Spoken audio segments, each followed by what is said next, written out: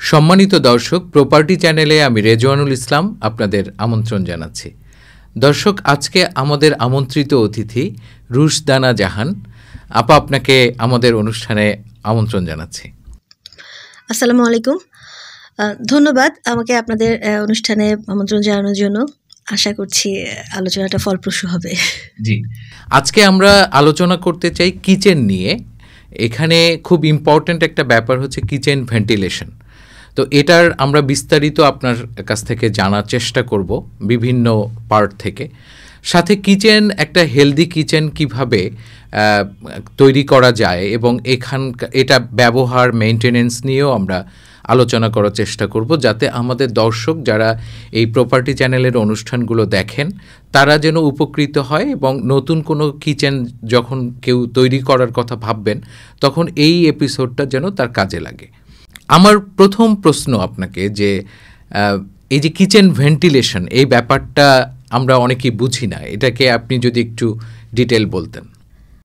প্রথমেই যেটা ভেন্টিলেশনটা কিন্তু আসলে আমরা সবাই জানি, মোটামুটি নর্মালি সবাই জানি যে আমাদের রুমের চারপাশে যখন খোলা থাকবে, আলো বাতাস আসবে, এক পাশ থেকে বাতাস ঢুকছে, এক পাশ থেকে বাতাস বের হচ্ছে, এরকম একটা প্রপার ইয়ে থাকবে, তখন সেটাকে আমরা বলি ভেন্টিলেশনটা ভালো। ভেন্টিলেশন মানে যে আমি শ্বাস প্রশ্বাস, রুম ঠিক আছে, রুমের টেম্পারেচার ঠিক আছে, সব কিছু। তো ভেন্টিলেশন, প্রপার ভেন্টিলেশন ডিজাইনের সবচেয়ে প্রথম যেটা ইস্যু, সেটা হচ্ছে যে আমি রুম থেকে ওই রুমের সাইজ অনুযায়ী, রুমের মানুষ কতজন আছে সেই অনুযায়ী যে পরিমাণ বাতাস প্রয়োজন, সাফিসিয়েন্ট বাতাস ওখানে যাচ্ছে কিনা, এবং এক্সস্ট যেটা মানে আমাদের নিঃশ্বাস থেকে যেটা আসছে, আমাদের শরীরের একটা গরম বের হচ্ছে, প্লাস ওখানে হয়তো কম্পিউটার থাকতে পারে, রান্নাঘরে বিশেষ করে যেমন অনেক গরমের বাতাস থাকে, চুলার গরম থাকে, এই গরম বাতাসগুলো যেন বের হয়ে যায় এবং ওখানে যারা কাজ করছেন তাদের জন্য সাফিসিয়েন্ট একটা বাতাস যেন আসে। এই যে বাতাস চলাচলের যে সুবিধাটা, এটাই হচ্ছে ভেন্টিলেশন। জাস্ট বাতাস চলাচলটাই আসলে ভেন্টিলেশন। আর কিচেন ভেন্টিলেশন মানে হচ্ছে কিচেনে আমাদের নর্মাল রুমের চেয়ে কিচেনের আমার এক্সস্টটা একটু অন্যরকম হয়। তেলের একটা ইয়ে থাকে, মশলার একটা গন্ধ থাকে, চুলার একটা গরম থাকে, তারপরে যে যারা কাজ করছে তাদের শরীরের একটা স্মেল বা শরীরের কিছু হিট সবসময় তো ইয়ে হচ্ছে, এই জিনিসগুলো যেন বের হয়ে যায় এবং ফ্রেশ এয়ার যেন আসে। এটাই হচ্ছে ভেন্টিলেশনের মেইন, আমাদের মানে মেইন জিনিসটাই হচ্ছে এটা, মেইন টার্গেটটাই হচ্ছে এটা। এক্ষেত্রে আমাদের নর্মাল বাসাগুলোতে বা কমার্শিয়াল বিল্ডিংগুলোতে, রেসিডেন্সিয়াল বিল্ডিংগুলোতে আমরা যেটা দেখি, মানে কিচেনটাকে আসলে এতটা প্রায়োরিটি দিয়ে চিন্তা করা হয় না। যদিও একটা কিচেনটাই হচ্ছে সবচেয়ে ইম্পর্টেন্ট, কারণ খাওয়া দাওয়া সব কিছু ওখানেই আমার তৈরি হচ্ছে। দেখা যায় যে ওইটাকে খুব বেশি প্রায়োরিটি দেওয়া হয় না, ওটাকে একটু কম প্রায়োরিটি দিয়ে দেখা যায় একটা কোণার দিকে রেখে ও আদার্স রুমগুলা ডিজাইন করে তারপরে ওটা নিয়ে চিন্তা করা হয়। তো আসলে এই জিনিসটা একটু আগে থেকেই মাথায় রাখলে, ছোটোখাটো কিছু মডিফিকেশন করলেই দেখা যায় যে কিচেনটা অনেক হেলদি হয়ে যাচ্ছে। আপনি যখন কিচেনে আপনি রান্নার ক্ষেত্রে যাচ্ছেন, তো আপনার এই রান্না সংক্রান্ত কি কি সমস্যা আপনি নিজে ফাইন্ডিংসের মধ্যে নিয়ে আসলেন, আবার এখন যেহেতু আপনি সলভ করছেন প্রবলেমগুলো, এটা সলভ করার পরে আপনার ফিলিংটা কীরকম? মানে আপনি তো আসলে অনেকের সমস্যার সাথে নিজের সমস্যাটাও সমাধান করছেন। আসলে মানে এই যে কিচেন ভেন্টিলেশন নিয়ে আমার চিন্তাটা আসছে আসলে আমার ওই নিজের কষ্ট থেকে বা আমার ফ্যামিলির কষ্ট থেকে। আমি আমার মা, চাচি, খালা, ফুপু সবাইকে দেখেছি তারা একটা লম্বা সময় কিচেনে কাটাচ্ছে। তো আগেকার কিচেনগুলো আসলে একটু বড় হতো, খোলামেলা হতো, দেখা যাচ্ছে যে হয়তো ওই সমস্যাটা হয় নাই। বা আমি যেমন মফস্বলে বড় হয়েছি, ওখানে হচ্ছে আমাদের বাসার কিচেনটা বেশ খোলামেলা, অনেক বড়, হ্যাঁ ওভাবেই ছিল। তো এখন যেহেতু দিন দিন কিচেনগুলো ছোট হয়ে যাচ্ছে, আমি নিজেও মানে আমার কিচেনের চিন্তার কারণটা আসলে আমার নিজের কষ্ট থেকে।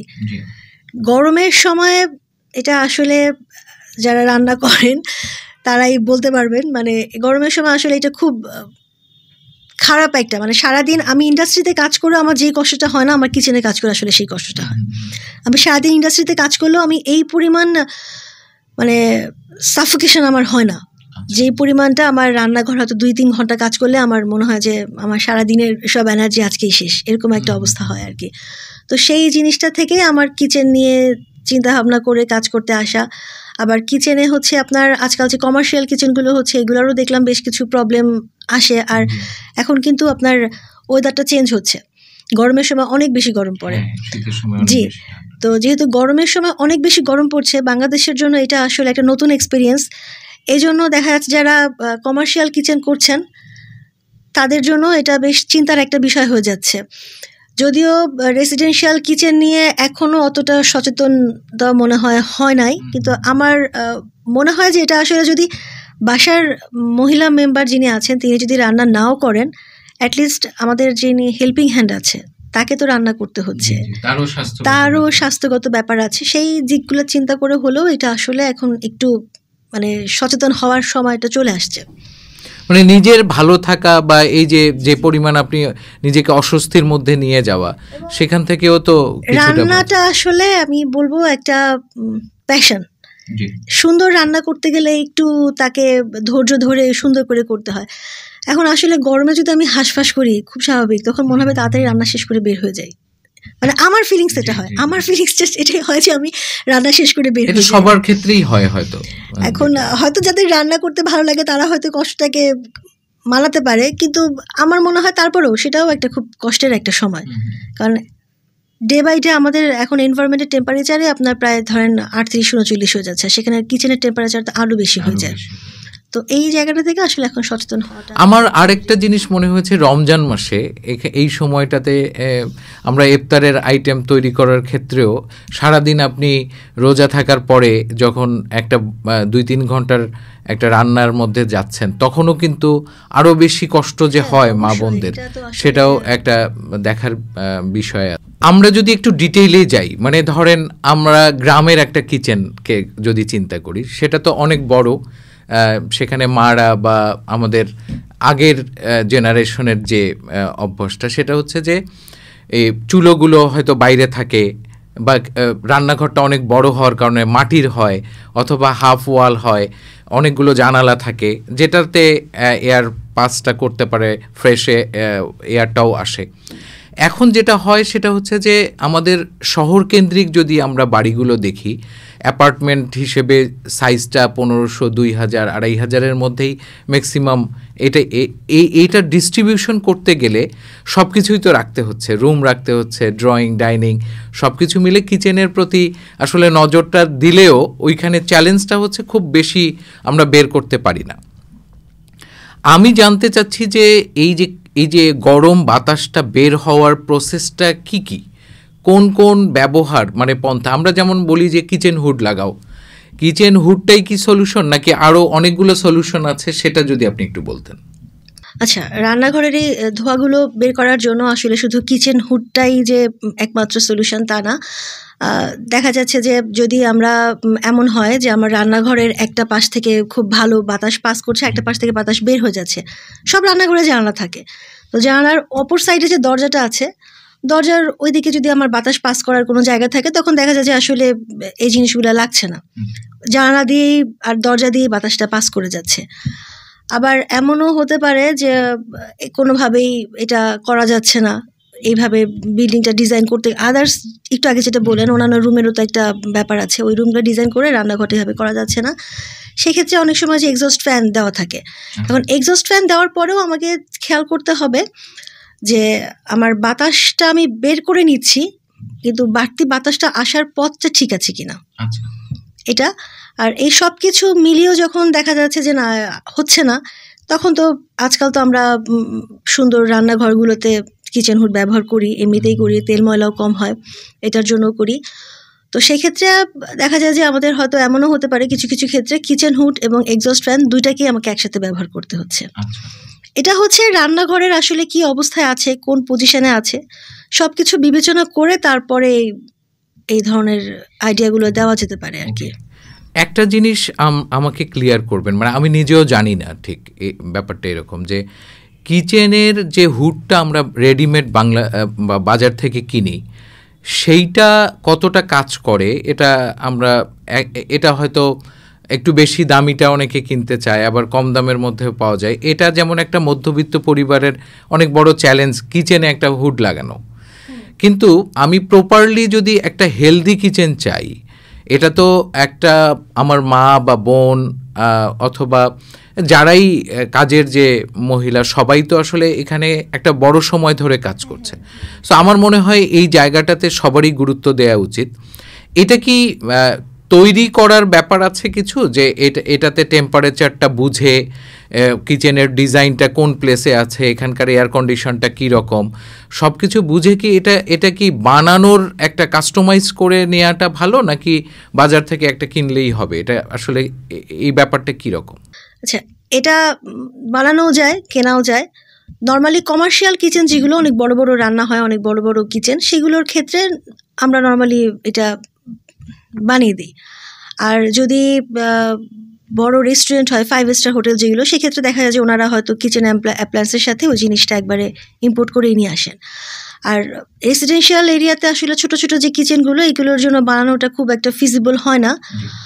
আবার কিচেন হুডের ফ্যানের যে ব্যাপারটা, ফ্যানের আসলে কত ক্যাপাসিটির ফ্যান লাগবে, এটাও আসলে নর্মাল যারা কিনতে যাচ্ছেন, যারা ধরেন আপনিই কিনতে যাচ্ছেন, আপনি হয়তো জানেন না, এটা খুব স্বাভাবিক, এটা অস্বাভাবিক কিছু না।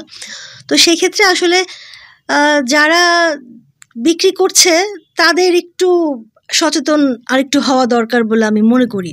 তো সেটাও আসলে যেহেতু আমরা পাই না, সব কিছু মিলে দেখা যায় আমরা আসলে আর্কিটেক্ট যিনি আছেন বা সিভিল ইঞ্জিনিয়ার যিনি আছেন, ওখানে যদি কোনো মেকানিক্যাল ইঞ্জিনিয়ার থাকে, যদি কোনো ইলেকট্রিক্যাল ইঞ্জিনিয়ার থাকে, তারই শরণাপন্ন হয় সবাই। যেটা আসলে সেই ক্ষেত্রে ওনাদের আসলে যখন বলেন যে এটা কেনার জন্য, একটু ক্যালকুলেশনটা করে হিসাব করেই আসলে আমি ওই কথাটাই বলার চেষ্টা করছি যে একজন এক্সপার্টের ওপিনিয়নটা কতটা জরুরি। ওপিনিয়নের এই জন্যই জরুরি, কারণ আমার কিচেনটা ধরেন সব বাসার কিচেন কিন্তু একই সাইজের হচ্ছে না, কোথাও হয়তো একটু বড় কিচেন করছে, কেউ একটু ছোট কিচেন করছে, আবার দেখা যাচ্ছে যে কিচেনের তাদের ওরিয়েন্টেশনটা হয়তো অন্যরকম। তবে নর্মালি সব বাসায় একই ধরনের যেহেতু রান্না হয়, রেসিডেন্সিয়াল কিচেনে একই টাইপের রান্না যেহেতু হয়, সেক্ষেত্রে কিছু কিছু সাইজ আর কি ধরে নেওয়া যায় যে এই সাইজগুলাই হয়ে যাবে, কমন সাইজ হয়ে, দোকানে গেলেই দোকানদারদের কাছে থেকে এগুলো পাওয়া যায়। তো তারপরেও এটা আমার মনে হয় যে একটু জাস্ট একবার ওখানে যে আর্কিটেক্ট আছেন তার সাথে একবার একটু কনসাল্ট করে নিলেন যে এটা কীভাবে করব, বা আর্কিটেক্ট কি, অনেক সময় আমরা যখন কাজ করি দেখা যায় অনেক সময় আমরাই কিন্তু আর্কিটেক্টকে বলে দিই যে এটা আপনার এই বিল্ডিংয়ের এইরকম এরকম কিচেন, তাহলে এই কিচেনের জন্য এমন লাগতে পারে, ওই কিচেনের মানে স্পেক শিটটা আমরা অনেক সময় প্রিপেয়ার করে দিই, যদি আর্কিটেক্ট আমাদের সাথে এটা নিয়ে আগে থেকে আলোচনা করেন। আমরা অনেকেই বলি যে ইকো ফ্রেন্ডলি ভেন্টিলেশন, এই ব্যাপারটা কি আসলে? আচ্ছা, ইকো ফ্রেন্ডলি ভেন্টিলেশনটা আসলে যেটা, যেমন ধরেন বিল্ডিংয়ের বেশ কিছু কনসেপ্ট আছে যে আমরা বিল্ডিংটাকে আরেকটু মানে আরেকটু ভালো করে করব, যেখানে এনার্জি সেভিং হবে, পানি কম ব্যবহার হবে, তারপরে আমার এয়ার, ইনডোর এয়ার, যেটা ইনডোর এয়ার কোয়ালিটিটা ভালো থাকবে। তো এই ইকো কিচেন যেটা, সেখানে তখন দেখা যায় যে আমার এই ইনডোর এয়ার কোয়ালিটিটা এখানে আর কি একটা বেশ বড় একটা এফেক্ট করে। তো ইনডোর এয়ার কোয়ালিটি তো আসলে আমরা জানি যে আমাদের সবার জন্যই এটা খুবই ইম্পর্টেন্ট। ঘরের এনভায়রনমেন্টটা যদি ভালো না হয় তাহলে কিন্তু সুস্থ থাকে না। সুস্থ থাকার জন্য আমাদেরকে একটু ঘরের এনভায়রনমেন্টও সুন্দর হওয়া লাগে। তো সেক্ষেত্রে প্রত্যেকটা রুমেরই কিন্তু আসলে একটু আলো বাতাস থাকতে হবে। মানে একদম যদি স্যাঁতসেঁতে হয় আমরাও অসুস্থ হয়ে যাই, আর বাচ্চারা তো আরও বেশি হয়। তো এই জিনিসগুলো আমি কিচেনের ক্ষেত্রেও আমাকে চিন্তা করতে হবে যে আমার কিচেনটা যেন খুব স্যাঁতসেঁতে না হয়, তাহলে কিন্তু আমার খাবারের যে ভিটামিনের যে ব্যাপারগুলো, খাবারের যে ভালো খাবারের মানের জন্য এই জিনিসটা আমার ইম্পর্টেন্ট, খুব জরুরি। জি। আরেকটা বিষয় আমরা যদি আলোচনায় আসি, যে এই ভেন্টিলেশনটাকে মেনটেন করারও তো একটা ব্যাপার আছে। আবার আরেকটা জিনিস থাকে যে ওয়েদার, ধরেন বছরে 3টা তো চেঞ্জেস আছেই, বর্ষার সময় এক ধরনের ওয়েদার, গরমের সময় অথবা শীতের সময়। এই 3টার প্রভাব তো কিচেনেও পড়ে, মানে আপনি যদি দেখেন, তাহলে এইটা নিয়ে একটু আলোচনা করতে চাই। আর মেনটেনটা কিভাবে হবে এটাও আমরা একটু আলোচনার মধ্যে আনতে চাই। কিচেনে আসলে শীতের সময় তো দেখা যায় যে আমাদের আসলে এক্সস্টের ব্যাপারটা, কারণ তখন একটু গরমের ইয়ে থাকে, যেহেতু গরমের প্রয়োজনীয়তা থাকে। তারপরও দেখা যায়, তো একটা জিনিস অবশ্যই খেয়াল রাখতে হবে, শীতের সময় যেন আমরা কোনোভাবেই জানালা বন্ধ করে না রাখি, কারণ জানালা বন্ধ করে রাখলে কিন্তু আমাদের এই গ্যাসের একটা জমা হতে পারে, একটা অ্যাক্সিডেন্ট হতে পারে, ফায়ারের একটা ঘটনা ঘটতে পারে। এটা আমাদেরকে সবচেয়ে আগে খেয়াল রাখতে হবে শীতের সময়। বিশেষ করে অনেক সময় দেখা যায় যে আমরা জানালা বন্ধ রেখে হয়তো ফিউম হুড বা ফ্যানগুলা চালিয়ে রাখছি।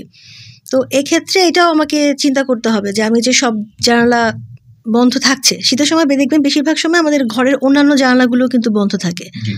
তো এটাও আসলে আমাকে একটু চিন্তা করতে হবে যে আমার রান্নাঘরটা, আমি শীতের সময় রান্নাঘরটাকে গরম করার জন্য আবার সবকিছু বন্ধ করে ওটাকে আবার বেশি সাফোকেটিং করে ফেলছি কিনা, এটা একটা ইস্যু। তো এমন হতে পারে যে আমি হয়তো কোনো একদিকে কোনো একটা জানালা একটুখানি আমাকে খুলে রাখতে হবে, বা গ্যাস জমা হতে পারে, এটা যে কোনো মুহূর্তে আমাদের একটা দুর্ঘটনা ঘটতে পারে, এটা তো আমরা মানে অহরহই দেখি এরকম ঘটনা। আবার ইলেকট্রিক স্পার্ক হতে পারে, সেটা থেকেও আমার দুর্ঘটনা ঘটতে পারে, এ ধরনের অনেক কিছু আছে। শীতের সময় আসলে মেইনলি এই জিনিসটাতে একটু আমাদের কেয়ারফুল থাকাটা বেশি জরুরি। শীতকালটা তো গেল, এরপরে হচ্ছে আমার ধরেন বর্ষা, গ্রীষ্ম। গ্রীষ্মকালে অবভিয়াসলি আমাদের রান্নাঘরটা অনেক গরম থাকে, তখন তো জানলা দরজা খোলারও কোনো সমস্যা নাই, সব কিছুই খোলাই থাকছে। এই জিনিসগুলো আমাদেরকে গ্রীষ্মকালে তখন আর কি আমার রান্নাঘরটাকে কমফোর্টেবল করাটাই হচ্ছে একটা মেইন চিন্তা থাকবে। তো সেক্ষেত্রে তো সব কিছু জানলা খুলে আমরা কাজ করছি। আর বর্ষাকালটাও আসলে আমার মনে হয় খুব বেশি এফেক্ট করে না এই ইয়েটাতে। তবে বর্ষাকালে যেটা হয়তো বিল্ডিং যখন বানানো হচ্ছে তখনই রান্নাঘরের পানি যেন না আসে বা এরকম জিনিসগুলো, এইগুলো তো আর্কিটেক্ট যিনি আছেন বা সিভিল ইঞ্জিনিয়ার যিনি আছেন তিনি যেটাকে দেখছেনই, এইরকম ইস্যুগুলো। আর আরেকটা যেটা মেনটেনেন্স করার ব্যাপার থাকে সেটা হচ্ছে যে আসলে ক্লিনিং একটা ব্যাপার থাকে। চিমনি হুডটাকে অবশ্যই একটা সার্টেন টাইম পর পর ক্লিন করাটা একদম ম্যান্ডেটরি, কারণ এটার মধ্যে কিন্তু কিছু ফিল্টার থাকে এবং কিছু ছাঁকনি টাইপের কিছু জিনিস থাকে। এগুলো যদি আটকে যায়, বিশেষ করে আমাদের বাংলাদেশের যে রান্নাগুলা একটু তৈলাক্ত মশলা জাতীয়, এই জিনিসগুলো আটকে গেলে আমার বাতাসটা কিন্তু পাস করবে না। যতই আমি যত বড় ক্যাপাসিটির ফ্যানই আমার থাকুক, একটা সার্টেন টাইমে যদি আমি এটা পরিষ্কার না করি, রেগুলার মেনটেনেন্স যে না করি, তাহলে ওই বাতাসটা আমার যাবে না এবং ঘরটাকে মনে হবে যে অনেক গরম। এরকম কিছু প্র্যাকটিক্যাল এক্সপিরিয়েন্স কিন্তু আমার আছে, যে ওইটা পরিষ্কার নাই, এটা বুঝতে পারছে না এন্ড ইউজার, বুঝতে পারছে না যেটা আসলে পরিষ্কার নাই, তারা বলছে অনেক গরম অনেক গরম। কিন্তু পরে যখন আমরা গেলাম, যে দেখলাম যে আসলে ওই ফিল্টারগুলো হচ্ছে ব্লক হয়ে আছে, এটা মেনটেন করা হয়নি। তো এটা কি বাসায় যারা ইউজ করে তাদের পক্ষে এটা মানে ক্লিন করা সম্ভব, নাকি প্রফেশনালকে কল করা? এটা আসলে যদি কেউ মনে করেন যে না পারবেন, করতে পারেন, এটা খুব হাইটেক কিছু না। আর যদি কেউ মনে করেন যে না এটা আসলে আমি করব না, আমার একটা দামি জিনিস নষ্ট হয়ে যাবে বা মেনটেনেন্সটা আমি করতে চাই না, সেক্ষেত্রে সে সার্ভিস কাউকে ডেকে নিয়ে আসতে পারে। আচ্ছা, মানে এটা প্রপারলি মেনটেন করতে পারলে এখান থেকে একটা বেনিফিট নেওয়া যেতে পারে। এটা পরিষ্কার অবশ্যই করতে হবে এবং একটা সার্টেন টাইম পরে দেখা যায় যে ফিল্টারগুলো আসলে কাজের যোগ্যও থাকে না, তখন সেটাকে চেঞ্জও করা লাগতে পারে। এই জিনিস, হ্যাঁ, ফিল্টারই চেঞ্জ করে ফেলতে হতে পারে আর কি। তো এই জিনিসগুলো অবশ্যই খেয়াল রাখতে হবে। এটা তো ইলেকট্রিক্যাল একটা পার্ট আছে নিশ্চয়ই এটা ব্যবহার করার ক্ষেত্রে, ফ্যানটা চলা, এখানে মেইনলি হচ্ছে একটা ফ্যান আছে আর কি, ফ্যানটাই মেইনলি হচ্ছে ইলেকট্রিসিটির। তো এটাকে যদি, যেহেতু তৈলাক্ত আমাদের রান্নার ক্যারেক্টারটা, তো নিশ্চয়ই এটাকে মেনটেন না করলে ওখানেও তো এক ধরনের ফ্যানটা ঘোরাই বন্ধ হয়ে যাবে। না, ফ্যানটা ঘোরা বন্ধ হবে না, ফ্যানটাকে আসলে ফ্যানটা যেন তৈলাক্ত না হয়ে যায়, ফ্যানের ব্লেডগুলো যেন আমার ভালো থাকে, সেটার জন্যই, বা ইলেকট্রিক যে কানেকশনগুলো সেগুলো যেন ভালো থাকে, সেজন্যই কিন্তু ফিল্টারটা আমার দেওয়া। আচ্ছা, মানে ফিল্টারটা পাস করে তারপরে বাতাসটাকে ফ্যান পর্যন্ত যেতে হবে। এখন ফ্যানটা যখন আমরা ওখানে ধরেন আমরা বা যে চিমনির হুড যে ম্যানুফ্যাকচারার, সে যখন ফ্যানটা দিচ্ছে, সে এই জিনিসগুলো ক্যালকুলেশন করে সে ফ্যানটা সিলেক্ট করে দিচ্ছে এবং ফ্যানটা সে ওখানে ইনস্টল করে দিচ্ছে। এখন ফ্যান কিন্তু চলছে, যখন আমার এখানে ফিল্টার হয়তো ব্লক, তো ফ্যান তো বন্ধ হচ্ছে না, ফ্যান তো ফ্যানের কাজ করে যাচ্ছে। এতে হয় কি, ফ্যানটা হয়তো ওভারলোড নিয়ে সে হয়তো কোনো এক সময় নষ্ট, মানে ওখানে একটা নষ্ট হয়ে যেতে পারে, ফ্যানটা নষ্ট হয়ে যেতে পারে। কারণ সে তো তার মতো, ফ্যানেরও আবার একটা টাইমার থাকতে পারে অনেক সময়, যে এখন তার লাগবে না, ফ্যানটা এখন হয়তো কম স্পিডে চলছে। হ্যাঁ, অটো হতে পারে, বেশ কিছু চিমনিতে অটো আছে আর কি। তো এটা দেখা যায় তার হয়তো অতিরিক্ত কাজ করতে করতে ফ্যানটা একসময় নষ্ট হতে পারে, কারণ ওদেরও তো আসলে একটা এক্সপায়ার ডেট থাকে, ওদেরও একটা ইফিসিয়েন্সি ব্যাপার থাকে। তো এই জিনিসগুলা যদি আমি সবসময় মেনটেন করি, দেখা যায় যে আমার ওই চিমনিটাও দীর্ঘদিন ভালো থাকবে। আপনি দেখবেন এক্সস্ট ফ্যানে কিন্তু অনেক সময় ময়লা হয়ে যায়। হ্যাঁ, এটা প্রায় লক্ষ্য করা যায়। হ্যাঁ, এবং এই এক্সস্ট ফ্যানটাও আসলে মেনটেন্যান্সের একটা ব্যাপার আছে। এক্সস্ট ফ্যানটাও আমাকে একটা সার্টেন টাইম পর পর পরিষ্কার করতে হবে। পরিষ্কার না করলে ওই ফ্যানটা ওই ময়লার জন্যই একসময় বন্ধ হয়ে যাবে, সে আর চলতে পারবে না। আরেকটা জিনিস আমরা প্রায় দেখছি, আমরা খুব রিসেন্ট একটা ফ্যামিলির দুর্ঘটনা দেখলাম যে হাজব্যান্ড ওয়াইফ এবং বাচ্চা অগ্নিদগ্ধ হলো। আমরা দেখছি যে যেহেতু এখন ডিরেক্টলি গ্যাসের কানেকশনটা আমরা পাচ্ছি না, সে কারণে সিলিন্ডারের ব্যবহার ছাড়া বিকল্প কোনো পথ নাই এই এখনকার যে ডিজাইনে বিল্ডিংগুলো হচ্ছে। তো সিলিন্ডার থেকেই একটা অগ্নি সংযোগ হচ্ছে অথবা প্রাণহানির মতো ঘটনাটা, এটা কিন্তু অহরহ হচ্ছে। তো আমি মনে করি যে এটাও আপনারা যারা এই বিষয়টা নিয়ে কাজ করছেন, আপনাদের এটা একটা সোশ্যাল অ্যাওয়ারনেসের তৈরিরও একটা বিষয় আছে। আমরা একটা কিচেনে কিভাবে আসলে সিলিন্ডারটাকে অ্যাভয়েড করতে পারি, অনেক সময় আমরা নিচেও রেখে সেখান থেকে কানেকশন নিচ্ছি। এই বিষয়টা আসলে যদি বদ্ধ একটা কিচেন হয় তাহলে তো অ্যাক্সিডেন্ট হওয়ার চান্সটাও বেশি থাকে কিনা, মানে টেম্পারেচারের কারণে অথবা ফায়ার করলো কোনো কারণে। গ্যাস সিলিন্ডারের যেটা, এটা তো আসলে ওয়ান কাইন্ড অফ বোম, কারণ এখানে একটা ছোট একটা স্পার্ক হলেও বিশাল বড় বাস্ট হতে পারে, কারণ ওটা প্রেশারাইজড একটা ভেসেল। এখন এক্ষেত্রে ফার্স্ট যেটা আমার মানে বলবো সাবধানতা নিতে হবে, সেটা হচ্ছে যে আমি যেই সিলিন্ডারের গ্যাসটা নিচ্ছি, সিলিন্ডারটা সম্পর্কে আসলে আমাকে একটু কেয়ারফুল হতে হবে যে সিলিন্ডারটা টেস্ট করা হয়েছে কিনা, এটা পিরিয়ডিক্যালি টেস্ট হচ্ছে কিনা, এটা আসলে এখনও ব্যবহার, কারণ ওই ভেসেলটাও কিন্তু একটা সময় পরে তারও আস্তে আস্তে ইফিসিয়েন্সিটা কমে যাচ্ছে। দেখা যায় বারবার প্রেশারাইজড হতে হতে একসময় যদি ওটা মেটাল, তারপরে বারবার যখন ওটা প্রেশারাইজড একটা ফ্লুইড আমি ওখানে নিচ্ছি, ওটাও একসময় আস্তে আস্তে ওর জয়েন্টগুলোতে একটু একটু সমস্যা হতে পারে। তো এই জিনিসগুলা আগে চেক করে নিতে হবে। যিনি গ্যাস নিচ্ছি যখন আমি, তখন আমাকে এইটা যার কাছ থেকে নিচ্ছি সেখান থেকে একটু এনশিওর হয়ে নিতে হবে। তবে ভালো ভালো যেসব গ্যাস সাপ্লাই আছে, আমরা যাদের নর্মালি যেগুলো ব্যবহার করি আর কি, তো এরা এগুলো প্রত্যেকবারই রিফিল করার আগে টেস্ট করে দেয়। যদিও টেস্ট করে দেয় এবং ওখানে সম্ভবত কিছু এক্সপায়ারি ডেট এরকম কিছু ইয়েও লেখা থাকে। এই জিনিসগুলো একটু আমাদেরকে কেয়ারফুলি নেওয়া দরকার। আর গ্যাসটা হচ্ছে রুমের মধ্যে যখন আমার থাকছে, সেক্ষেত্রে আমরা কিছু সাবধানতা নিতে পারি, যেমন গ্যাসের ওখানে একটা সুইচ আছে, সুইচটা আমরা অফ করতে পারি, বা বাচ্চাদের নাগালের মধ্যে যেন না থাকে সেটা আমরা একটু দেখতে পারি, বা যারা এই ধরনের জিনিসগুলোতে অভ্যস্ত না, এই ধরনের খাওয়াকে যেন আমরা ওখানে গ্যাস সিলিন্ডারে হাত দিতে না দিই। হ্যাঁ, এই জিনিসগুলো একটু কেয়ারফুলি দেখা উচিত।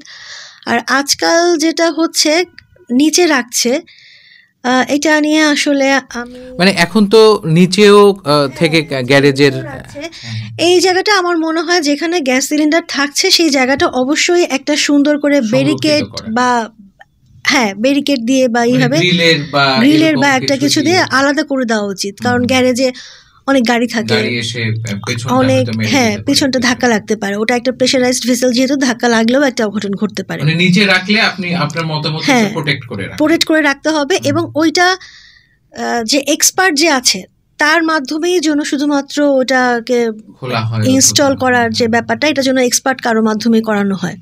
না, আমার কাছে মনে হয় যে ডিজাইন পার্ট থেকেই ব্যাপারটা শুরু হওয়া উচিত।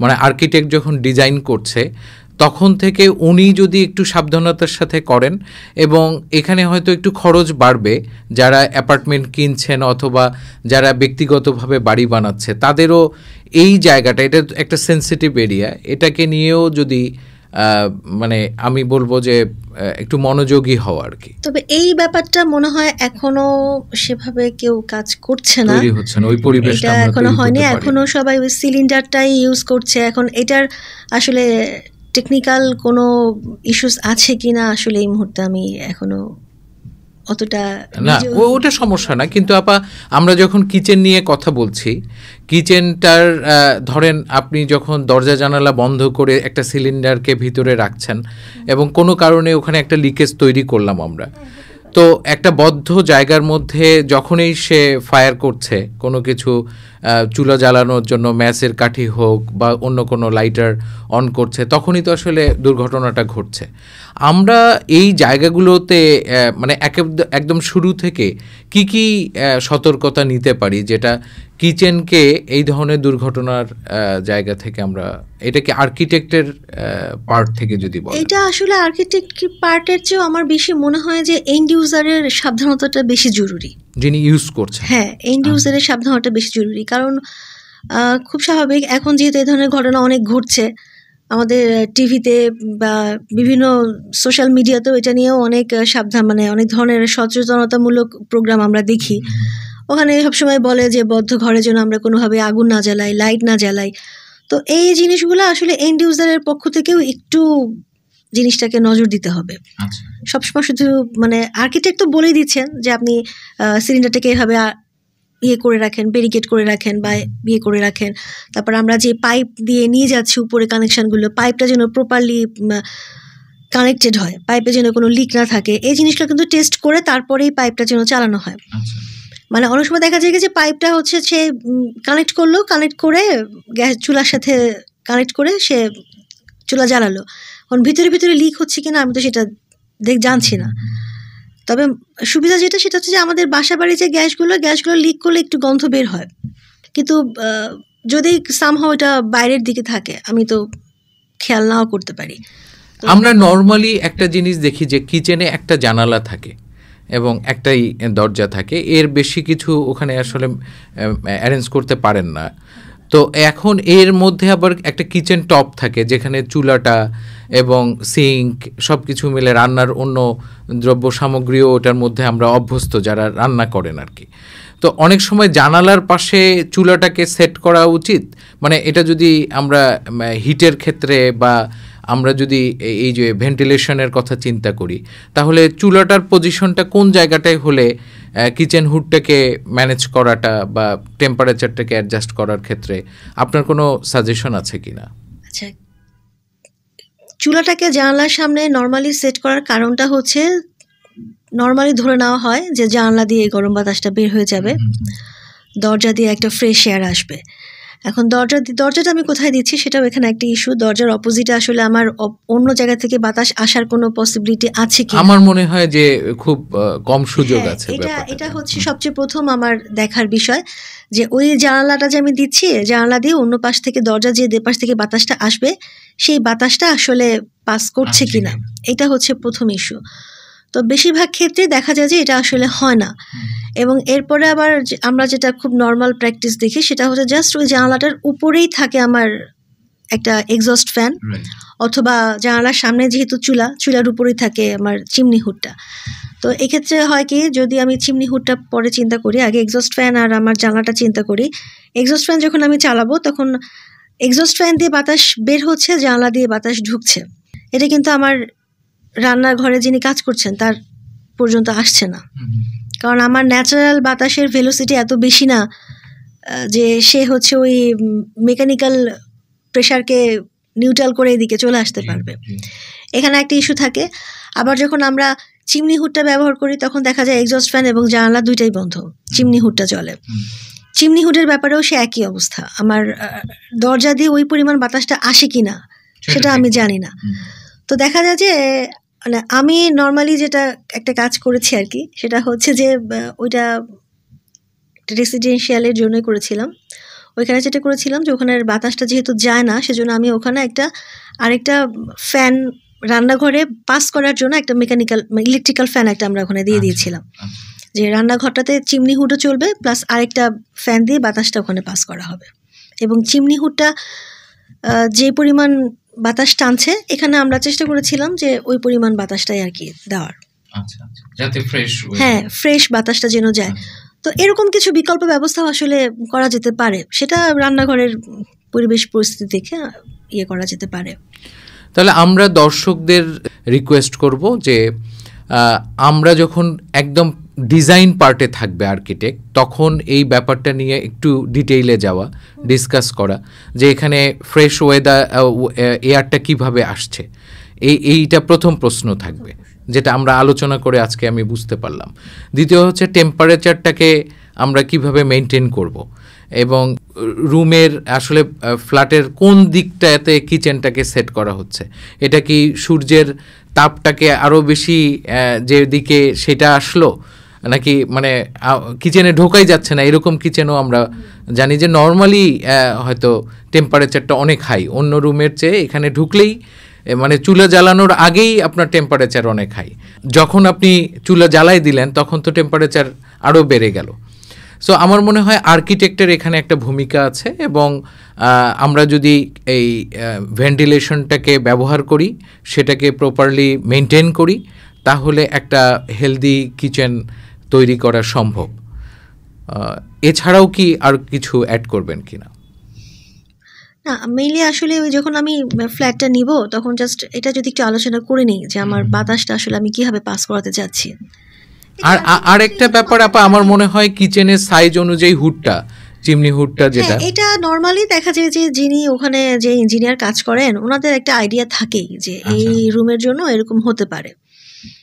তো আবার যদি যেমন কমার্শিয়াল কিচেনগুলোতে নর্মালি অনেক সময় কমার্শিয়াল কিচেনগুলোতে মানে আমাদের মতন ইঞ্জিনিয়ারদেরকে অ্যাপয়েন্টই করে যে এটার আমি চিমনিটা কিভাবে করব, চিমনির ডিজাইনটা কী হবে, ফ্যানের সাইজটা কত কী হবে, ডাক্টিং কেমন হবে, এই জিনিসগুলো দেখা যায় যে আমাদের মানে ওটা আসলে কমার্শিয়াল কিচেন তো অনেক বড়, সেই কারণে প্রফেশনালকে নরমালি ইউজ করা হয়। আবার এমনও হয় যে ধরেন অ্যাপার্টমেন্ট তৈরি হয়ে গেছে, হয়তো নর্মালি কিন্তু কিচেনগুলো একই লাইনে থাকে, হয়তো অনেকগুলা কিচেনে সবগুলা কিচেনেই সমস্যা হচ্ছে, এখন বিল্ডিং হয়ে গেছে, এখন কিভাবে কিচেনের সমস্যাগুলো দূর করা যায় সেক্ষেত্রেও দেখা যায় আমরা মাঝে মাঝে কিছু কাজ করেছি। সবগুলা কিচেন মানে যখন কাজ একটু বড় হয়ে যায় তখন আর কি আমাদেরকে ডাকে।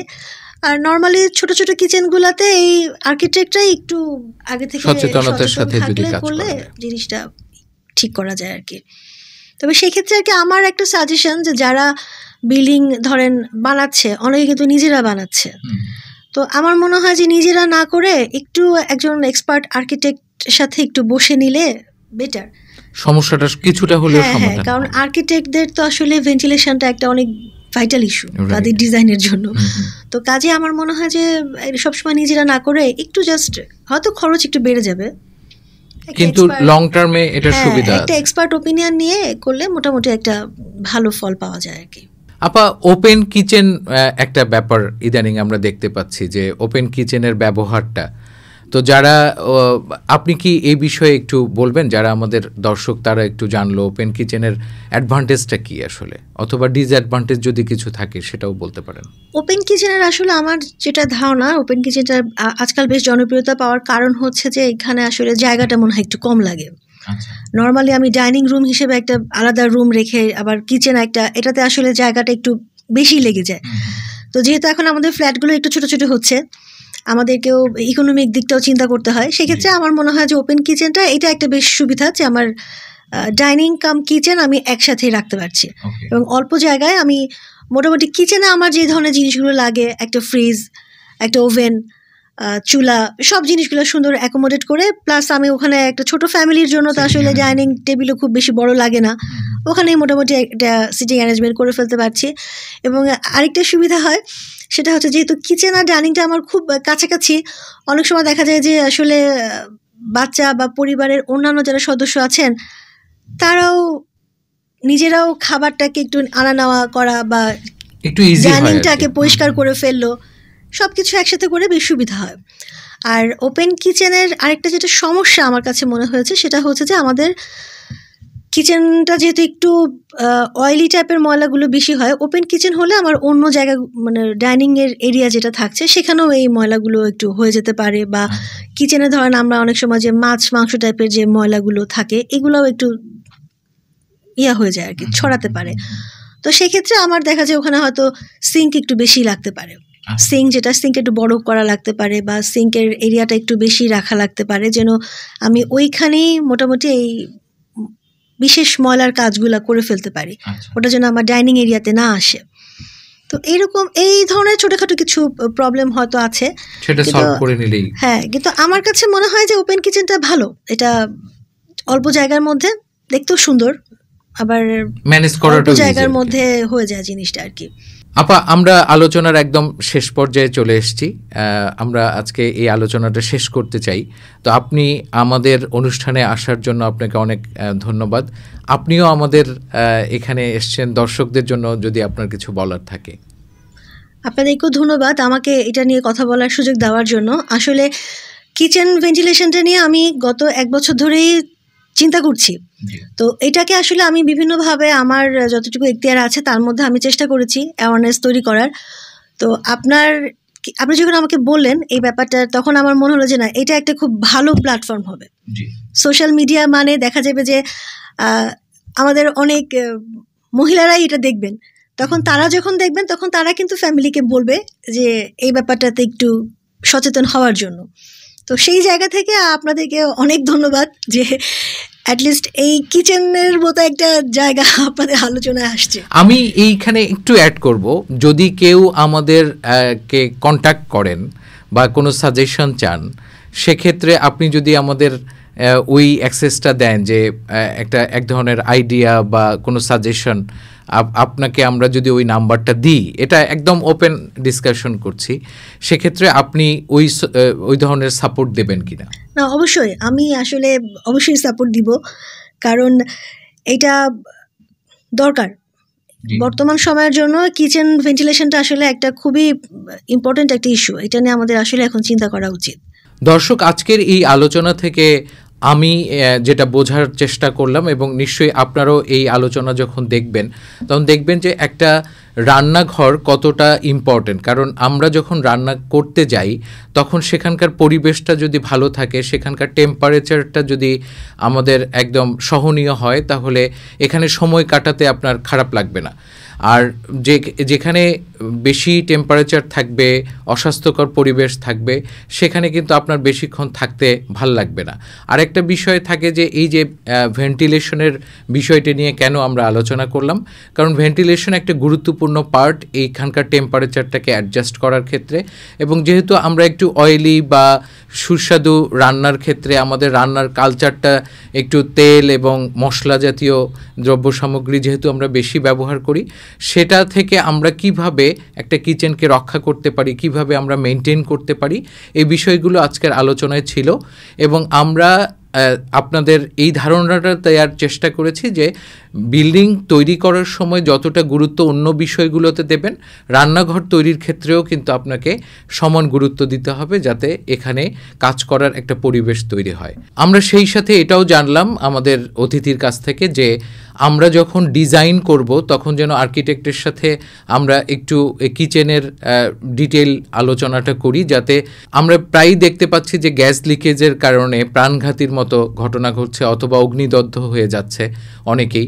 এই বিষয়গুলো থেকে আমরা যদি মুক্তি চাই, তাহলে আমাদের একটা ভালো পরিবেশ এবং একটা সেফটি বিষয়গুলো আমাদের খেয়াল রাখতে হবে, যেটা আজকের আলোচনায় আমাদের অতিথি তুলে ধরার চেষ্টা করেছেন। আমরা আগামীতে একটা ভালো রান্নাঘর যেন প্রতিটা বাড়িতে দেখতে পাই, এই আশা রেখে ভালো থাকবেন। ধন্যবাদ।